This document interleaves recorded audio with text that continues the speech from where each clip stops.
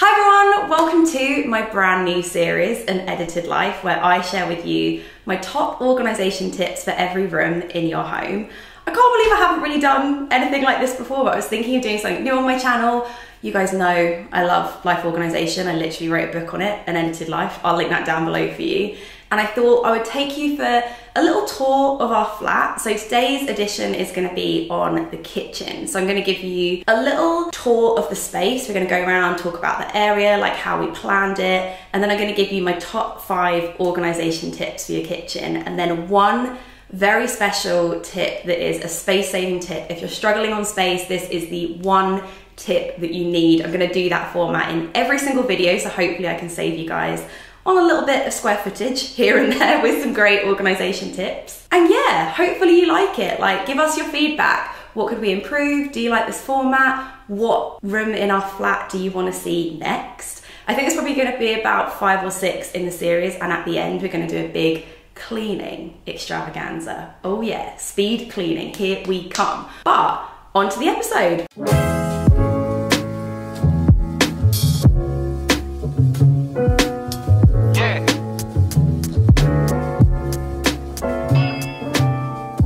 First things first, a mini little room tour. So we're starting off the tour in what I like to call the coffee corner. It is not a frequently used corner of the kitchen, as you'll see. Like, all of our cooking bits and the fridge are kind of in other areas, but this is more of a utility space for us. We don't have a utility room, so we have our washing machine here. This is sort of extra bits that we need for the washing machine, and we've got like all of our tote bags and stuff, a picnic blanket. And then up here, I mean, this is a random space, but we've got vases and pots and stuff. Mark had a beer brewing phase, and so we've got some extra leftover bits here. And then this is our shit drawer, which we've tried to organise to the best of our ability. We will get to that in a little bit. And then as we wander over, we reach this area. So this is actually a really handy space, and when we were designing the kitchen, we wanted a space that we could put our ironing board and our mop and our sweep, a broom. Can you tell that I never use it? Sweep. Our vacuum cleaner, our iron, all stuff like that. So that is a really handy space. And then here we have our fridge, which is kind of well stocked at the moment. Like, look at all that food. 2 lemon and poppy seed loaves. Oh yes, recipe coming very soon for that. These are amazing. They're from IKEA, and they're just glass bottomed Tupperware boxes, and they have honestly changed our life. If you invest in one thing, make it those. We've got our freezer on the bottom, and then along here we just have a little bit of storage. We have a dishwasher, we have all of our cleaning supplies. Perhaps my favourite part of the kitchen, which is the bin. It is so nice to like chop here and then just go and stick it all in the bin. We are here for that. Up here we've got dinnerware, bowls, and then we sort of start on a few of our pantry staples. We've weirdly got loads of alcohol. We don't even drink that much alcohol. Who wants to party at us?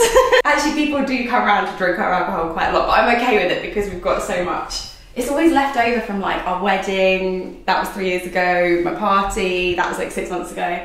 And then this space here is all of our sort of pantry store cupboard bits.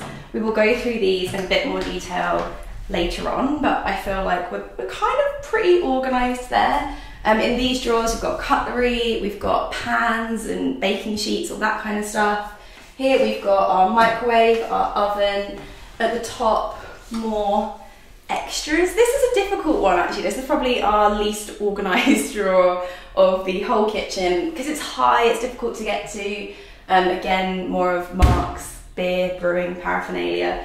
A few more bake bits under there, like trays, that sort of stuff. And then we have a mini glassware collection and all of our cookbooks, which I just absolutely adore. My favourite cookbook is this one from my grandma's recipe book, featuring hand-written recipes from my grandma. There's loads. There is honestly loads in it, guys. It's so cute. So Mark and I actually designed this kitchen when we first moved in 5 years ago, and I don't think there is too much that we would change. We probably wouldn't have bamboo work surfaces And I'm not sure I'll suggest a white tiled floor in a kitchen.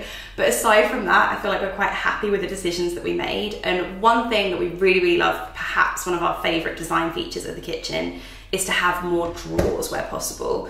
So this is obviously an organization tip to think of if you're planning on renovating your kitchen or redoing your kitchen anytime soon, but drawers are so handy. And this drawer normally has all of our like food storage containers in, but it's empty because they are all in our fridge. But these are so much handier if you can stack them and then look at them from above, and we can just take one out instead of having them piled up in a shelving cupboard and having to take like a whole stack out and then take one off of the top. So normally that drawer is absolutely chocker full of these boxes, and it just makes getting things out so much easier. And with our pans and our baking sheets, our really like big Dutch oven-y type things, again, we store those in drawers. It is just so handy and so much easier to get things in and out and keep things organized. So definitely something to think of if you're planning a kitchen or designing a kitchen anytime soon. So my second tip would be to make the most of space in your cupboards. So our cupboards are quite narrow in a way, but then also very tall. So you could put maybe like one shelf in the middle, but actually you could put so many more shelves in and make much better use of your space. And an example of that is what we've done here, which is where we keep our pantry goods. So previously in here, you can see obviously we have the one at the bottom, the one at the top, and we had sort of goods on top. But these are so helpful because they've basically given me a whole another shelf, which is brilliant. I'll link these down below. I just got them off of Amazon, but they're so good for all of your tin stuff because it means you can get something off of the bottom, whereas obviously if it's like that and you need to get the one off the bottom, it's just so much easier to organize, far easier to grab things. Basically, like I was saying about the drawers, you just want to organize things and store things in a way that just makes things very quick when you need them, and you're so much more likely to keep things tidy that way, put things back in a very tidy way, like when we do our shopping. Everything has a home, which is great because it means that everything stays organized without you even needing to put in too much work. So in here I've got all of our baking goods, tinned goods, more like macaroni and pasta and rice, that kind of thing. I mean, this isn't the most organized space, but this has our fruit and nuts in, some supplements, but everything is very easy to grab. So definitely my top tip, get one of these, they are fab. I feel like a lot of people when it comes to kitchen organization feel like the fast track to getting there is to put everything in Kilner jars and label them, which is definitely what I did for a hot minute. So here I have self-raising flour in my Kilner jar. Actually, I think these were from IKEA, they're way cheaper. And then this is my label maker, it's from Dymo, I'll link it down below for you. I use this across many things in the home, not just this. It does make things look organised and nice and very Instagrammable, but I would say don't feel pressure to do that, because actually it's quite faff. It means when you go to the supermarket, you pick up flour, you then have to come home, and instead of just putting flour into your pantry, you then have to empty it out, put it in there. It creates an extra step which you might not necessarily keep up with. So I would say don't feel pressure. However, there are two bonuses aside from the fact that it looks nice. Number one, it does keep your goods fresher for longer. You're obviously keeping them contained, which is nice. And number two, if you do end up with any friends or critters in your kitchen, obviously it is more hygienic and nicer to have things stored away. So food for thought there, but I would say don't feel pressure to do it. If you think that it's something that you're not going to keep up with, don't waste your money, don't waste your time. You can keep things really nicely organised just in their bags. When I was on book tour, the number one question was, number one, where is Mark? Number two, what is your one organisation tip? Like, what's the one thing that everyone can do that's instantly going to make you feel like way more organised in your life? And my answer was always, sort out your shit drawer. You know the one. It's full of takeaway menus, the IKEA like toolbox, rulers, battery, stationery, a tape measure. Like, we've all got that drawer. Previously in our London flat, we had this one drawer and it would often like you literally couldn't get it open. And I refused to have that in this flat. And so from day one, we've had this. And this is a really handy little Muji number, I think. I obviously used my label maker I've put things into categories. So I've got like clothing care on the top for all my sewing-y things, my cashmere comb. And then we've got stationery. So this is where our scissors live, markers, tape, glue, pins, elastic bands, you know the drill. And then on the bottom, bits and bobs and batteries, which is exactly that. Birthday candles, do you want that? Ooh, super glue. I was looking for this the other day.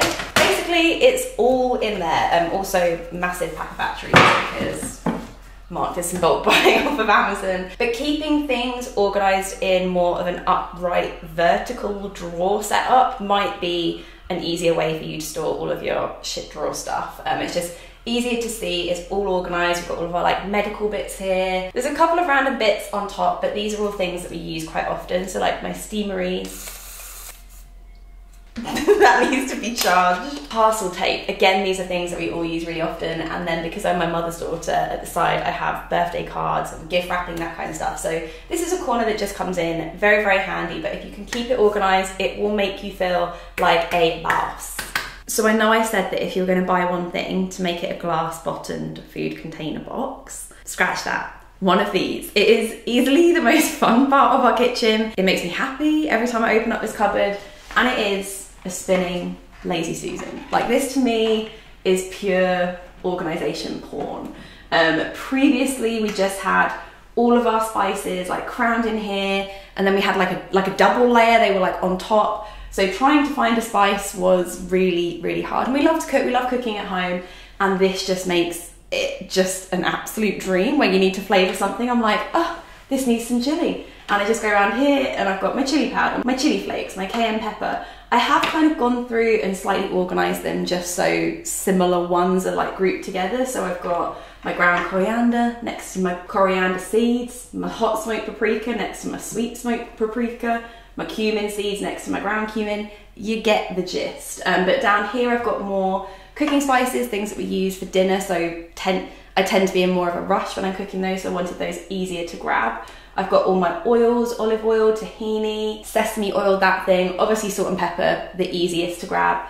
And then up the top here, I've got some olive oil that just won't fit down there, and then more of my acids. So balsamic vinegar, apple cider vinegar, that kind of thing. And then up here I've got more herbs, baking spices, and then on the top just sort of random things that wouldn't fit anywhere else but that we use quite often. But they are so handy. I honestly don't know what we did before these, and I've bought them for so many people in my life. Mark's mum, my grandma, everyone absolutely loves these. They will bring you great happiness in your life. I'll link them down below. So those are my 5 like general kitchen organisation tips, and now it's time for the ultimate space saving hack. I feel like there should be music over that, like a title sequence with a rainbow. You know what I mean. But I do have one very special tip. If you are low on space, this is the one thing that I would do over everything else, and that is invest in these. I have no idea what the official title is, but I'm guessing shelf divider separator type thing. Really, really handy for all of your dinnerware, especially plates, bowls, that kind of thing. We had all of these plates stacked up on top of each other. Not only did they keep on breaking, which was a real pain, but if you needed like this one, it meant that you had to like create a wedge and push all of the other plates up before you got to the plate at the bottom. And so now this has really, really saved us. So definitely my top tip, because it not only protects your plates, makes you much less likely of breaking something, it just makes getting that plate out a breeze, whereas previously it would have been a real workout. So definitely a very, very helpful thing to invest in. We also have one in this cupboard for our bowls, which is perhaps even more handy because it is high up. So getting this bowl from the bottom was always an ultimate faff. So really, really love those. If you've got a small space and you're working with a lot of plates or dishes, whatever it is stacked on top of each other, that is really, really gonna help you out. So that was the first episode of An Edited Home, the kitchen edition. Let me know what you think, any improvements that we can make for episode 2, anything else that you would like to see, what room do you wanna see next? I'm all ears, but hopefully you found that helpful. All of the things I've mentioned will be linked down below for you. And yeah, happy editing. See you soon, bye.